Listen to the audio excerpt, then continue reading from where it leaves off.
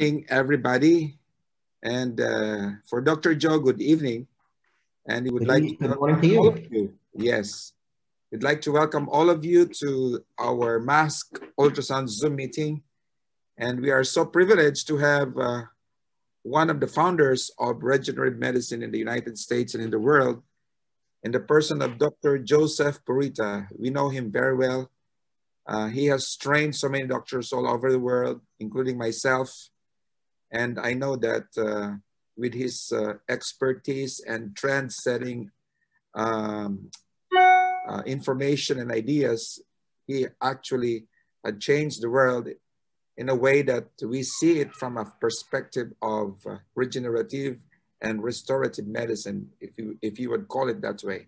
So we would like to welcome all of you, and today we would be listening to a very important topic that I'm sure will benefit all of us, and this is about anti-aging. So before we begin, let's just pause for a moment for a short prayer. Let us pray. Heavenly Father, we thank you for life. We thank you, Lord, for your grace and goodness and for your sustaining strength for all of us. You have spared us, oh God, from virus. You have lengthened our days. And today, Lord, as we listen to Dr. Joe Purita, may we learn new information from him that we can also share to our patients and be able to make them better and well in whatever problems they have in their musculoskeletal diseases. Thank you, oh God, for your grace and your goodness. In Jesus' name we pray. Amen. So Dr. Joe, it's now your time. Okay. So please go ahead.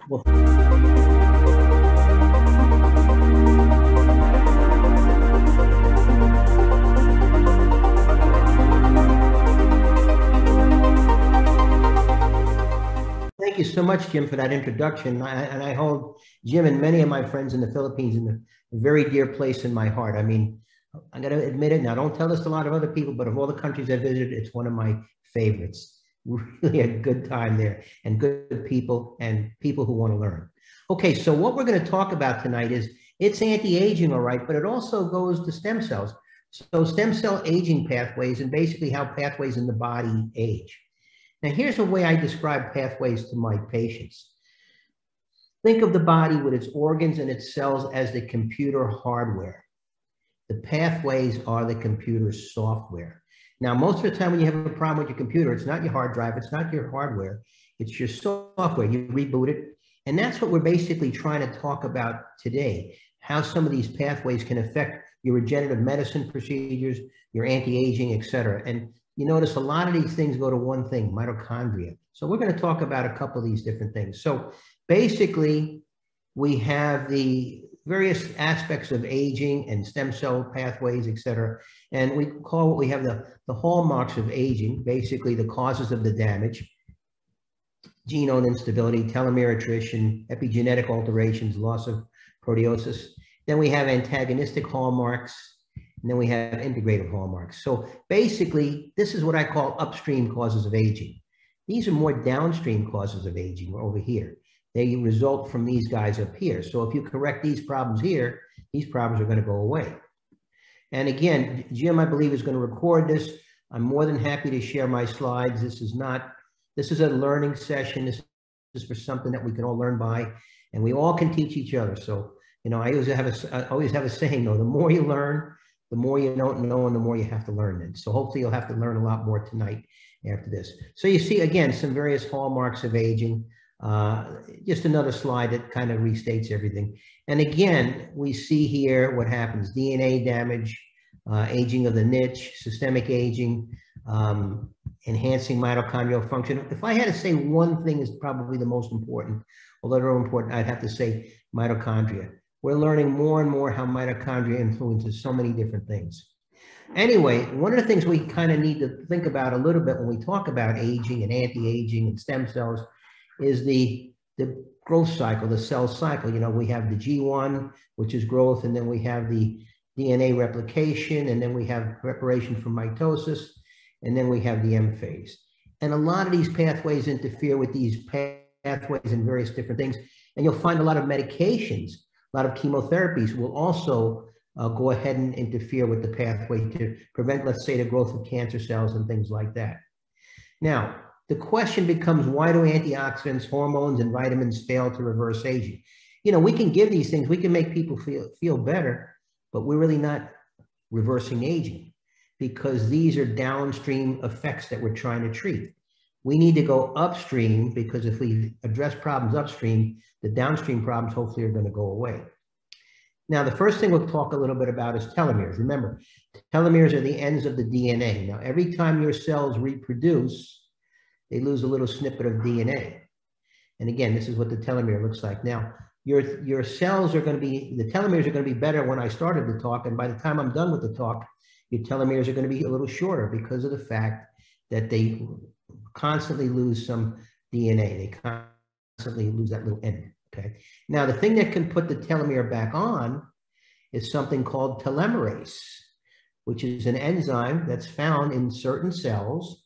And telomerase can make aging pretty much stop because it doesn't allow the telomeres to degrade. Now, the problem is most cells in the body do not produce telomerase.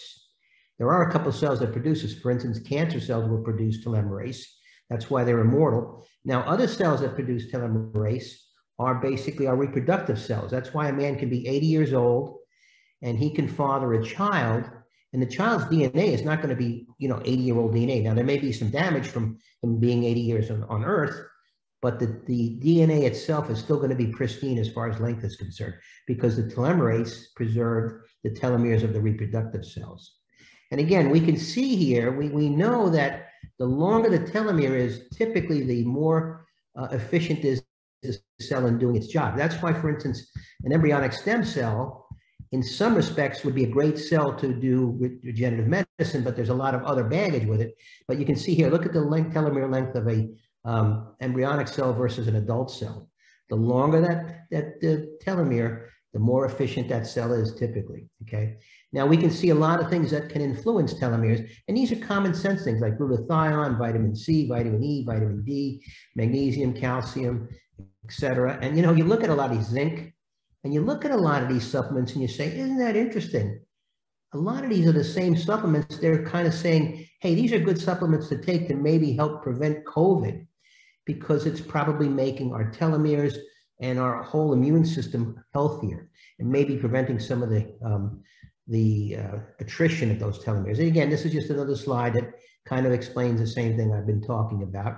And again, this is some experimentation that's been done to try and see if we can reverse some of the telomere degradation. Now, I was just talking to a good Russian friend of mine. He's a doctor that trained in Russia, but now he lives in the United States. And he said that the Israelis have come up with a protocol to increase telomere length by using, among other things, hyperbaric oxygen. So more to come. I'll keep you posted on it. But here's an interesting thing. This is the unified theory of aging. This was on an article by Dr. Deep Pinero, and it concerned a good friend of mine. Name is Bill Andrews. Now, Bill basically is looking for compounds that stimulate telomerase. Now, what we find here is when we get short telomeres, eventually what it does is it starts affecting the mitochondria.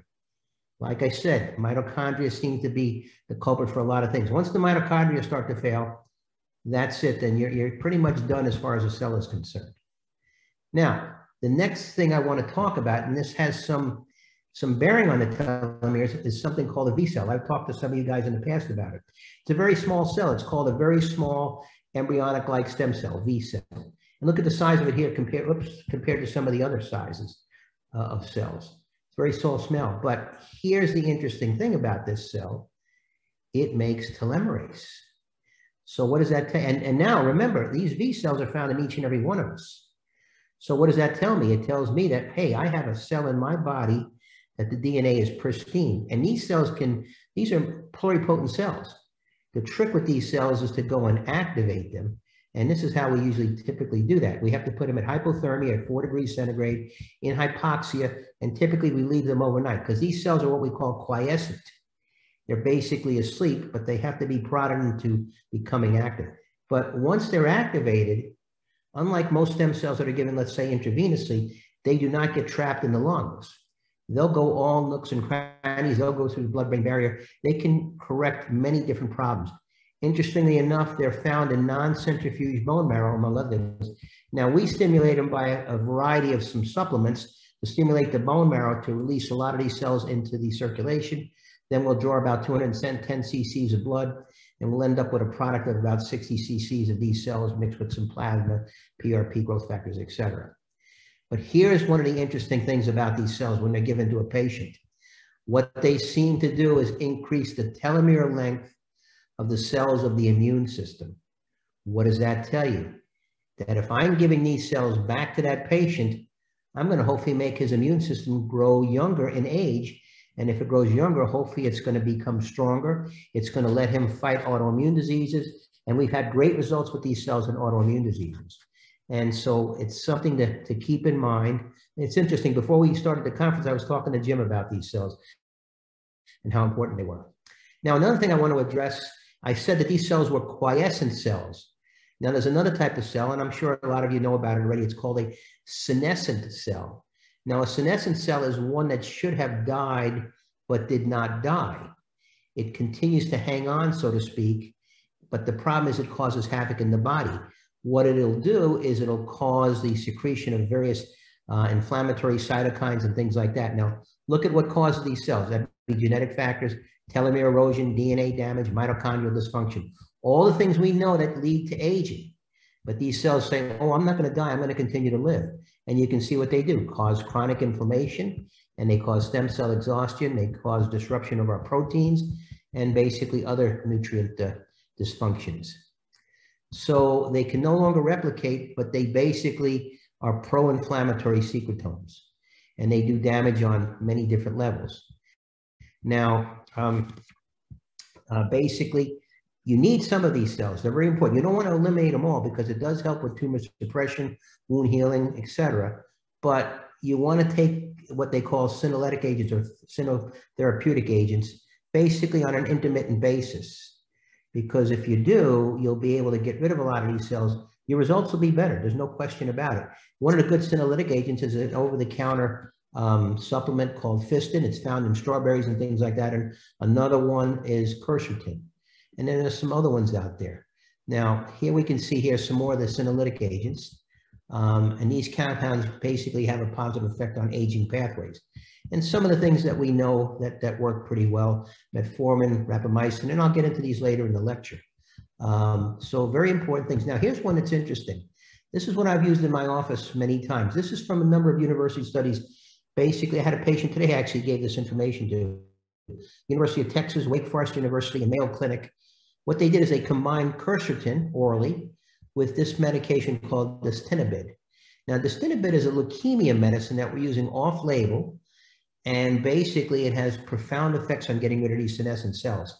Now, I can tell you, you can buy this medicine, distinibid. In India, it's about $8 a pill. If you go in the United States, it's about $600 a pill. Oh, lost my program here, guys. Sorry. Let's see if we can get it back now. Let's see, where are we here? I apologize. Let me see if I can call it up again. You know, one of those technical little glitches. Okay, looks like we're starting again. Okay, so let's kind of just move along here.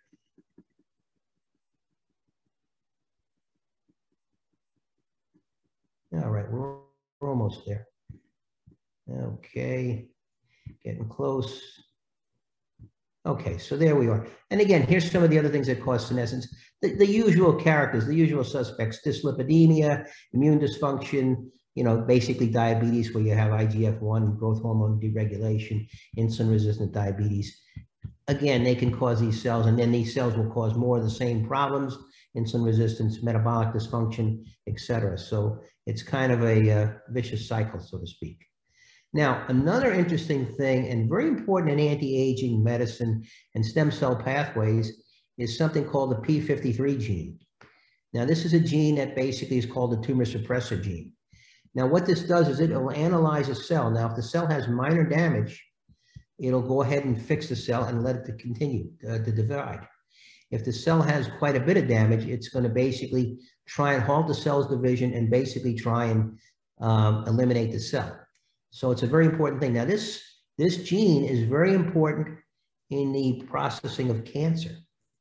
Most of our cancers are because we have a mutation of the p53 gene. Now, to give you an example how important this gene is, an elephant, which is pretty much the largest mammal we know of in the world, essentially, almost never gets a cancer because it has multiple copies of the p53 gene, unlike us where we have one. But interestingly enough, again, you see some of the things that p53 is responsible for: DNA repair, angiogenesis, autoregulation. And again, some of the things that it can do. Now, I have a lady that I work with. She's one of my gurus, so to speak, and she's making some patches for me that have the p53 protein on it. And we just put this patch on the patient. There's penetrating molecules. They will go down into the patient, and we'll use a patch maybe every 6 weeks, every 3 months, something like that, depending on what we're trying to do. So something we were very high on, and we've used it in the past. We're going to use it again. Now, let's move on to another pathway, the sirtuin pathway. There's sirtuin genes. One of the most important pathways, if I have to say one important pathway, I'll say it. I hate to do that because they're all important, but this is maybe one of the most important ones because you can see, what does it affect? The mitochondria, these three, there's 7 different pathways of the sirtuins, and the nucleus, okay? But really, these are the guys right here, and the SIRT1s. Now, we know what's some of the reasons that these pathways are important. Well, the one thing we know that scientifically will slow down aging is basically starvation and calorie restriction. And what does it do? It stimulates the sirtuin family, okay? And you can see here some of the various jobs that the 7 different sirtuins do. And again, this is something you can look at your leisure. We don't have to belabor it. Again, the sirtuin gene has profound effects on many different pathways. It can affect a lot of the other pathways. We think that this may be a gene that we're going to look into more for COVID treatments, because we think that this can have a profound effect on the COVID and really stimulating immunity, et cetera. And you can see here, and we're going to start right off the bat, NAD, NADH. NAD is one of the most important things for anti-aging, and basically maybe one of the most important things for success in your stem cell procedures. And we're going to get to that very shortly. But we see all the things that that the sirtuins touch, especially the sirtuin-1 gene. All these different things here. Think about it. Oxidative stress, protection from chronic inflammation, increases hormonal efficiency. Remember what I was telling you about? Upstream corrections. This is an upstream correction. You stimulate this, you turn those genes back on, you're going to start getting upstream corrections, because you can see increased insulin sensitivity, epigenetic silencing, decreased lipid accumulations, cell resistance to O2 deficiency, all good things. So very important thing to realize. Again, we can see how it has effects on various aspects in the body. Okay, now, the most important thing for the sirtuins, probably, in our case at least, is what we call NAD, nicotinamide adenine dinucleotide. That is probably the most important supplement you could give your patient, because what does it do? Well, NAD is responsible for the production of ATP. As we know, ATP is the cell's energy currency. Without ATP, the cells can't survive. Now, the problem is, as we age, the amount of NAD in our body starts going down. The body has no choice but to shunt the NAD to the cells. Now, when I say NAD, it's really NAD+, but it has to shunt them to the cells. So what happens is we'll start kind of cutting corners in other places. For instance, we'll cut corners on certain enzymes that repair DNA damage. That's why this damage starts accumulating. That's why cancers start coming, et cetera. So that's why you can see how important these genes are. So we can see here, again, the sirtuins are very important, and they do many different things. So NAD is an essential substrate for the production of the sirtuins, and it drives these enzymes. And look what else it does: endothelial nitric oxide synthase, which stimulates your bone marrow to produce more stem cells. NF-kappa beta, which is basically the thermostat of inflammation. The FOXO genes. We'll get into some of these in a little while. So, you know, a lot of different things here that you can look at. So basically, the sirtuins really have an effect on a lot of other pathways. So it's like the main operating system of the body, so to speak. So we can see here, again, NAD, And what are some of the things? Exercise, calorie restriction, fasting. We know that those are very good things to stimulate the production of NAD and to stimulate these sirtuins. And you can see here what happens. And again, I keep stressing NAD, NAD, NAD. And you can give NAD. Now, we use NAD intravenously in our office. We also use it orally. If you don't have access to the intravenous form, then you can try the oral form. We have it available. We can see if we can maybe ship it to you guys if need be, but hopefully you can get a source of it there in the Philippines to use. But here's the problem you have with NAD. Every 20 years of life, the NAD levels drop by 50%. And that's a significant drop there. Now, how can we boost NAD? Again, healthy and a fasting diet. And one of the best diets, believe it or not, to stimulate NAD is a keto diet.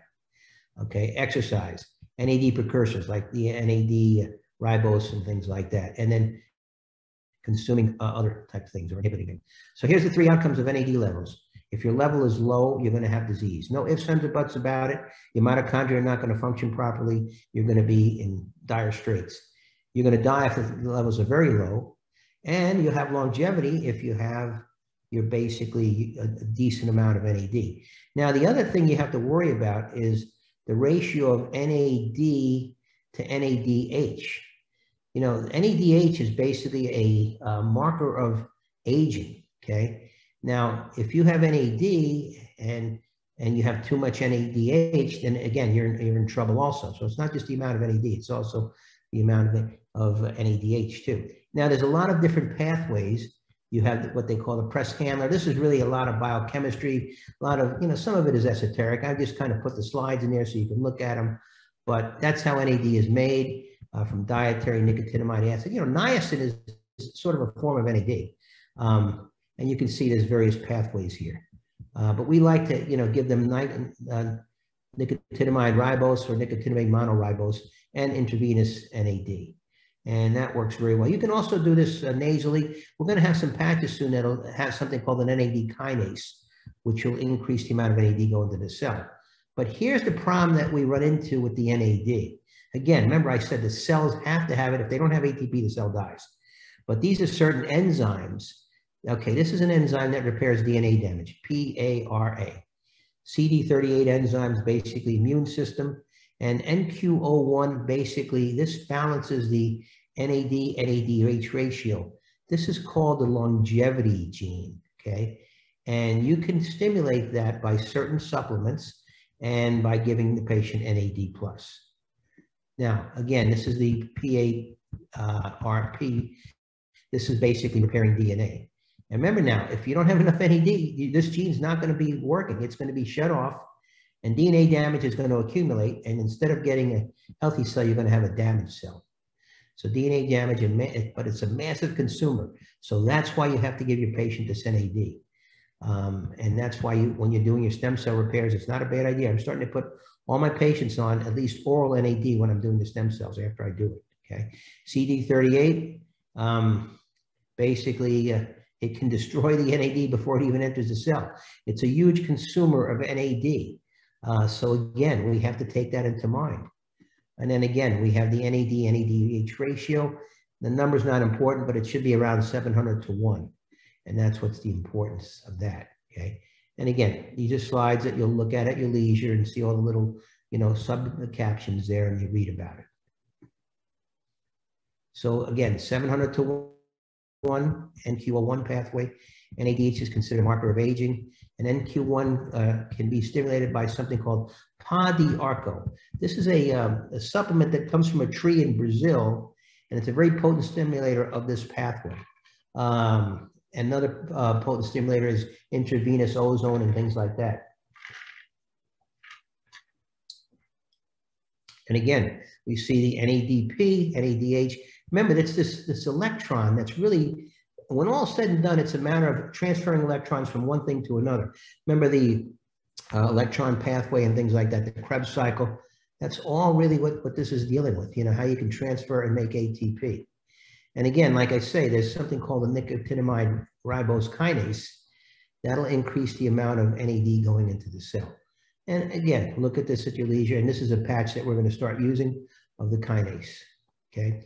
Now, ultimately, we have increased NAD will increase the mitochondria in health and in number.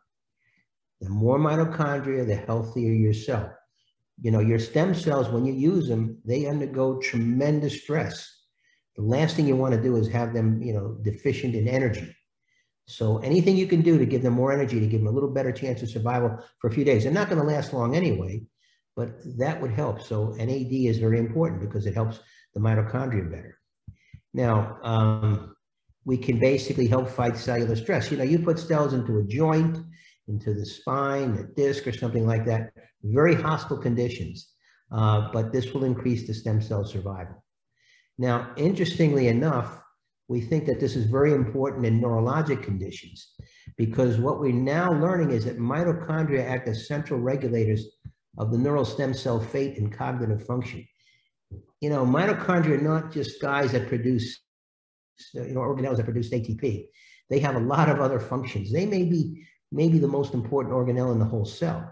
And this was very important. In this study, they found that mitochondria were basically a key regulator of neural stem cell fate. And they had more mitochondria. They allowed the stem cells to start renewing and differentiating. So we think that this is one of the reasons why NAD may be helpful in some neurologic conditions. High doses, though, maybe 500 or 1,000 milligrams, you know, on a number of consecutive days. That seems to have some help with Parkinson's and things like that. So it's important that you go there. Now, another thing we have to realize, again, NAD, energy, et cetera, all interrelated. Stem cells basically don't really require much energy, you know, when they're just kind of being themselves. It requires very little energy. They're basically going on glycolysis.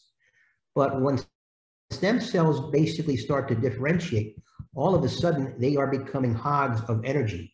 They need a lot more ATP, so they have to switch over from glycolysis to oxidative phosphorylation. Basically, they need to produce ATP by the use of NAD and things like that. So basically, that's where, again, it's important because NAD will help the cells differentiate. So we can see here, primary goal or primary means of energy is glycolysis for a stem cell. When it differentiates, oxidative phosphorylation. So what else affects the sirtuins? Calorie restriction, keto low-carb diet, high-intensity interval training, and extreme cold or extreme heat, such as a sauna or going out into the snow and things like that. Not too much of that in the Philippines, obviously. The other thing that the extreme cold and heat do is they also will help in the production of heat shock proteins, which allow the protein to fold properly into the cell. So another anti-aging type compound. Now, ozone, basically injected into a joint, will increase the NAD available and has a direct effect on the sirtuin gene. So another important aspect of ozone. But now we have to realize it's not all good with NAD, because remember now we talked about a senescent cell. Now realize NAD and senescent cells are on a collision course. These are senescent cells. Remember now, these are the cells that should have died but did not die. You give them NAD, they're going to flourish and prosper. So if you're giving NAD, you have to make sure that you basically will give some senolytic agents, some senotherapeutics to get rid of some of those senescent cells. Otherwise, you're actually doing the patient maybe more harm than good. So it's a very important aspect of treatment when you're using NAD to also give senolytic agents at the same time. Now, again, calorie restriction, very important in anti-aging. You can see here it affects the insulin IGF-1 pathway, DNA methylation, all sorts of different pathways can be affected by just a simple thing as calorie restriction. And again, it affects multiple different pathways. These are all different pathways, and we're going to talk about these pathways shortly. Now, the keto food pyramid. Very important for you to see what you eliminate: bread, pasta, sugars, corns, beans, rice, etc. But that is a very interesting diet because it can really help produce a lot of benefits on the aging pathways. It's really not that controversial anymore. We really think the keto diet may be something good. Now, also, we talk about the free radicals. Again, that's all related to a lot of these things, DNA damage. We're trying to fix it and things like that. And that comes from various forms of inflammation, diet, etc. Okay, now the NRF2 pathway, another very important pathway. Not as esoteric as you may think. consider this pathway as a thermostat of anti-inflammation. This pathway will dramatically reduce inflammation in the body. How do we basically stimulate it? Well, some stress will stimulate it. Calorie restriction, again, there you go. But look what it leads to: longevity, stress defense, and improved metabolism, okay? So here's a normal cell. Here's a cell damaged by free radicals. Let's go back there for a minute. And then a cell with oxidative stress. So NRF2 is going to hopefully get this guy to go back over here. Now, it's a modulator of antioxidant response in our body, and it rapidly targets oxidative stressors. So basically, we have to keep that in mind. I think I have one or two more slides that really show this a lot better. It's the master regulator of antioxidant response, but let me see if I have a picture. Ah, good. So here we are here. Now, the NRF2 gene, basically protein, hangs out in the cytoplasm, okay? But once there's a stress, it goes from the cytoplasm into the nucleus. So what does that tell you? It tells you that it's actually what we call a transcription factor. What it's going to do is it's going to go into that nucleus and turn on certain genes, and it's going to tell the genes, hey, I want you to make antioxidant. So these are called the R genes, the antioxidant response elements. They will go ahead and produce a number of very potent antioxidants in the body to dramatically reduce the stress in the body. Now here we see this picture here. So basically NRF2 is kind of held as a prisoner in the cytoplasm by this thing called KEP1. But when there's a certain stimulation, a stress or something, the NRF2 breaks free, it goes into the nucleus, and again, it produces those, it transcribes the certain genes, and it's producing an antioxidant response. This is probably the most important pathway in the body to reduce inflammation. Probably very important when you have someone who's sick with COVID. Stimulate this pathway, you're going to get them out of the woods.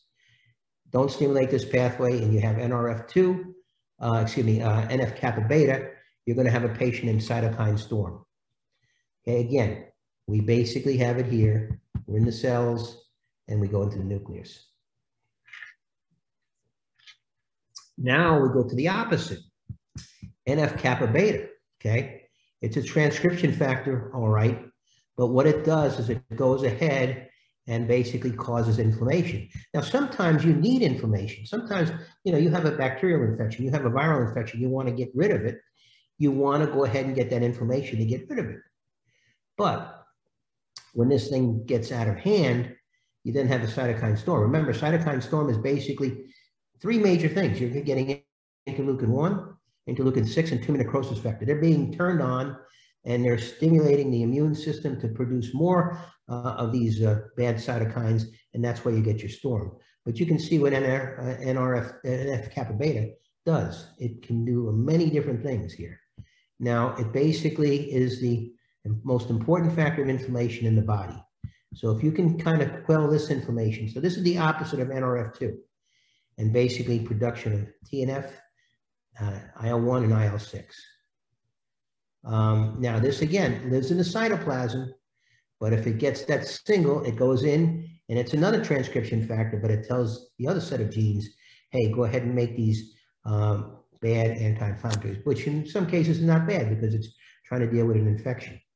The problem we're seeing with NF-kappa beta is, unfortunately, this is a pathway that gets turned on to the on position as we age.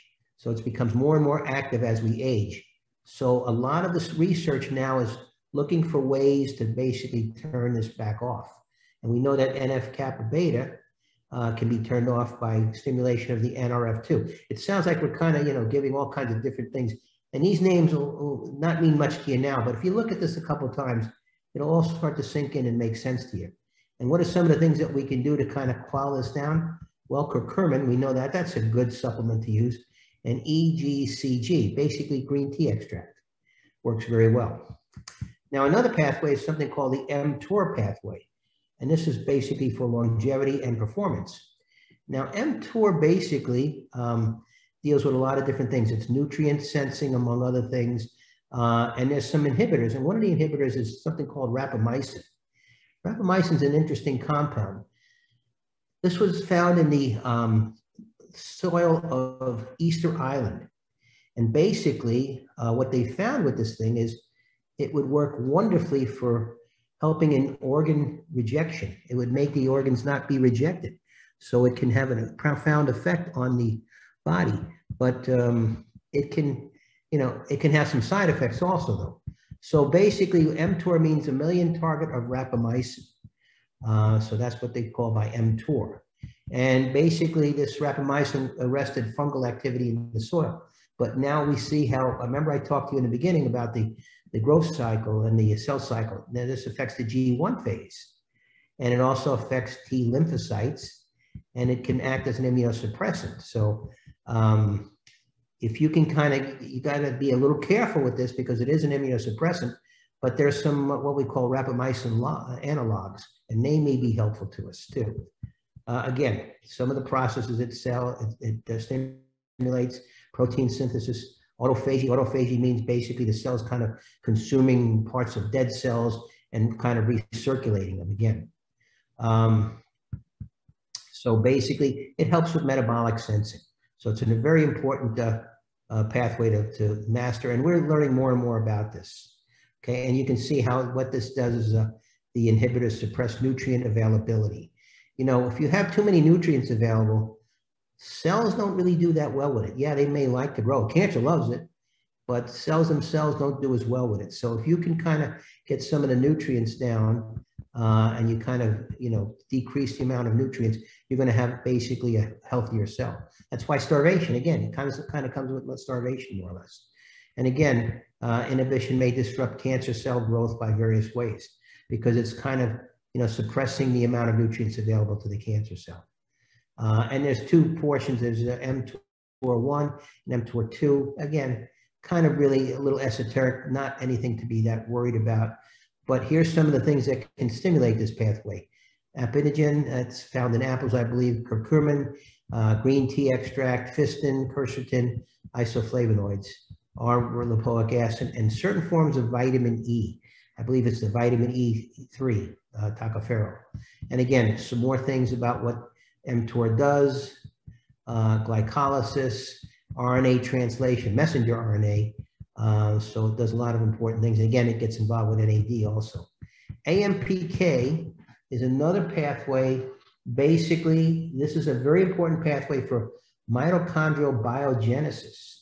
And it's also a master switch to basically regulate the uptake of glucose, burning of fat, and formation of new mitochondria. So you betcha this is an important pathway. When you're basically affecting glucose uptake, burning fats, and basically forming new mitochondria, it's an important thing. Now, burning fats, what does that remind you of? A keto diet. Okay, so you can see here how keto diet can stimulate this pathway also. And we can see here when you have a deficit, it leads to diabetes, hypertension, certain cancers, fatty liver, polycystic ovary, cardiovascular diseases, dyslipidemia, etc. And some of the things that can lead to inactivity, genetics, so go ahead and exercise, by the way, and overnutrition.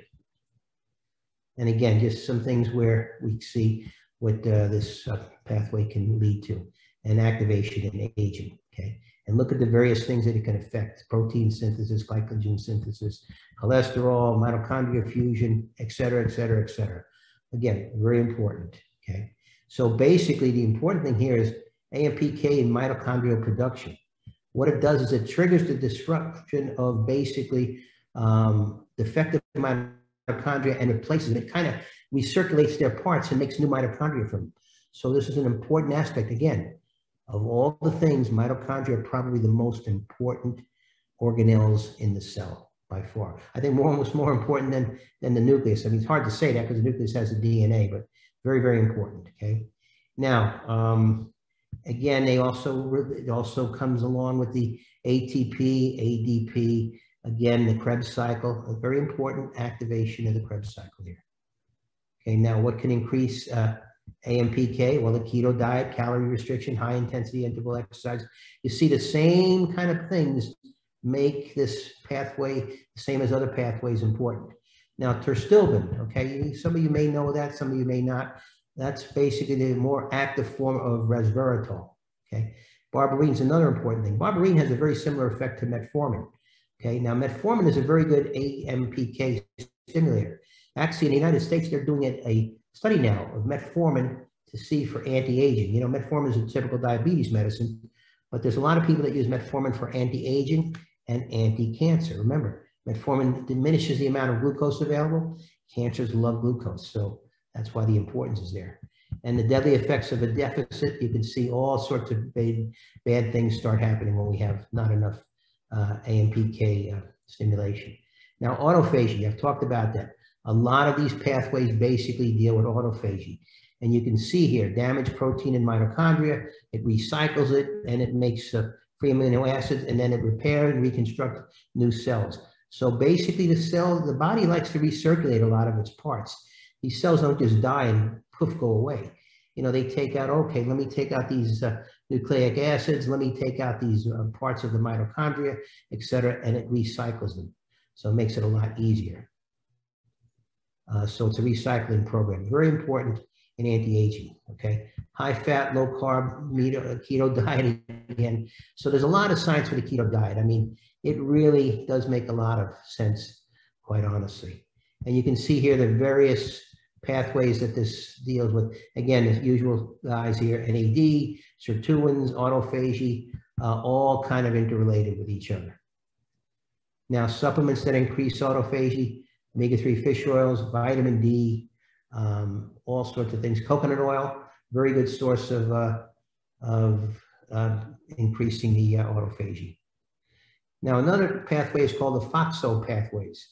And by the way, all these pathways, I have, you know, little blogs about them on my website, stcell.com. And I write all my own blogs. So you guys can go ahead and find them and read them and download them and do whatever you wish, because they are important things. Now, FOXO is also important in osteoarthritis because there's certain FOXO genes that can really affect articular cartilage. But you can see here again, what does FOXO deal with? Well, apoptosis, cell cycle arrest, again, we have that. Autophagy, food intake, gluconeogenesis, stem cell maintenance, stress resistance. Really important for a lot of different things here. So basically, it's called the FOXO family of the forkhead transcription factors. Many of these pathways are actually transcription factors when all said and done. It gets into that DNA and tells certain cells to turn on and do what they need to do. And again, it goes with insulin regulators. So again, nutrient sensing is very important in these things. And we see some of the things here that we can do. Mitochondria, again, permeability, cell cycle arrest, neoplastic control, a lot of different things there. And basically how they're involved in anti-aging. Let's go back a little bit there. You can see that they affect the mitochondria, make the mitochondria healthier. So again, typical things, and it's a continuing theme throughout things. But we can see here it promotes mitophagy, basically new mitochondria. Now, IGF-1 is the one pathway that's very controversial. Is it good, bad, or indifferent, okay? You can find literature that says this is a great pathway, but it's a double-edged sword because it can increase your bones, no ifs, ands, or buts about it, cognition, heart health, muscle, exercise support, metabolism, but on the same token, it can increase cancer, and believe it or not, it may actually increase aging because, you know, one of the things that IGF-1 does, it encourages cell division. Cell division encourages basically the telomeres to degrade, et cetera. So we don't have a clear-cut answer for this.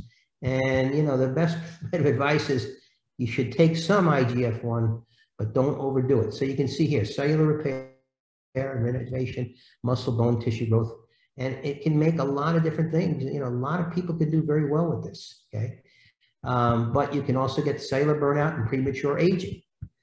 So we can tell you that if you can block this pathway somewhat, it actually leads to longevity in animals. So if basically you decrease the activity of IGF-1, they seem to live longer, people and animals. So again, it's a very controversial thing and there's no clear-cut answers because again, you can have this cell growth and survival and it'll make that cancer cell do better. So the only conclusion we make is basically avoid too much or too little. I mean, I take a little bit of velvet deer antler. I'm going to take it for a month or so, then I'll go off for a couple of months, then I'll take it again and go from there. Velvet deer antler basically has the IGF-1 in it. Another pathway, we're getting near the end, guys, is the ATM pathway. It helps with genetic stability, I should say. And basically, it helps to preserve the DNA double strands. It leads to cell cycle arrest sometimes, DNA repair or apoptosis. Now, parabiosis, young blood into old blood. So basically what they would do is kind of connect the circulation to these two rats here. One would be old, one would be new. And so in aging, we had decreased neurogenesis, impaired synaptic plasticity, but basically you had regeneration. You had neurogenesis increased, unknown effect on synaptic plasticity, unknown effect on cognition. But in general, some of the studies said, hey, this is really good. It seems to, give the young blood to the old person, they seem to do better. And we weren't sure exactly what it was. A lot of research said it was growth differentiating factor 11. And it's a member of the TGF-beta superfamily, and oxytocin. So we said, wow, that's a good thing. We should start taking young blood from everybody. And there were a number of companies in the United States that were doing this until they were shut down by the FDA, because we're not sure if this is really the case. These are some of the questions. Is it a single factor? Is it multiple factors? How are they regulated? And as a matter of fact, some of the studies have shown what we thought was this growth factor 11. One study in 2015 found that basically it inhibits rather than promotes muscle regeneration. So the bottom line is we're not sure. If I had to guess, I'm going to guess that this is probably some validity to it, that young blood can help rejuvenate an older person. And with that, I'm done, and I'm more than happy to take any questions you guys have. Thank you, Dr. Joe, for that very nice lecture on anti-aging. Now I have a question. How often do you do the NAD perfusion? Okay, I take NAD every day. 450 milligrams a day orally. The IV. Once in a while, I will do intravenous. If you do an IV, how do you do it? Every month? Well, okay, we can do an IV. You can do it every month. You never can get too much NAD. Okay, now, if you have the option of getting it in your country, intravenous NAD, one trick I'm going to give you is you have to give the patient TMG, trimethylglycine, which is a methyl donor, ahead of time, because it'll make them tolerate the NAD a lot easier. Otherwise, you have to do an NAD drip fairly slowly, because the patient starts getting chest tightness, headache, etc. You give them this TMG and it pretty much goes away. So, if I have a patient who really has some autoimmune issues, I'll give them NAD, maybe 500 milligrams, maybe like 3 different sessions over a 1 or 2 week period. And then we put them on the oral and see how they do. Of all the supplements, probably the most important one. If you go away with one thing in this lecture tonight, it's the importance of NAD. I see. Yeah, we have NAD here, so we're just trying to know if because some people are doing it. Immunity. There's nothing it won't do. It's a wonder drug. A lot of the work was done by Dr. Sinclair at Harvard. He runs the anti-aging division at Harvard and Mass General. I see. Okay, Jeremy, why don't you ask your question? Jeremy. Hello. Jeremy. Hello. I won't bite you, I promise you. Hi, good morning. Can you hear me? Hello? Yes, I can hear you fine. Oh, thank you, Dr. Purita, for that wonderful lecture. It's my pleasure. I've also been reading up on NAD and NMN supplements recently. Is there any role for just regular NMN supplements since it's already a precursor to NAD? No, that's what I take. I mean, you're not able to take NAD plus orally. Yes. I mean, it doesn't happen. You have to take the precursors and hope that it gets converted in your body and ends up in the cell. Not the best of ways to do it, but that's what I'm doing. I mean, most of the time. So it's very important, I think, to do, because some NAD is better than none. Yes. Is there anything in particular that I should look for in an NMN supplement before purchasing it?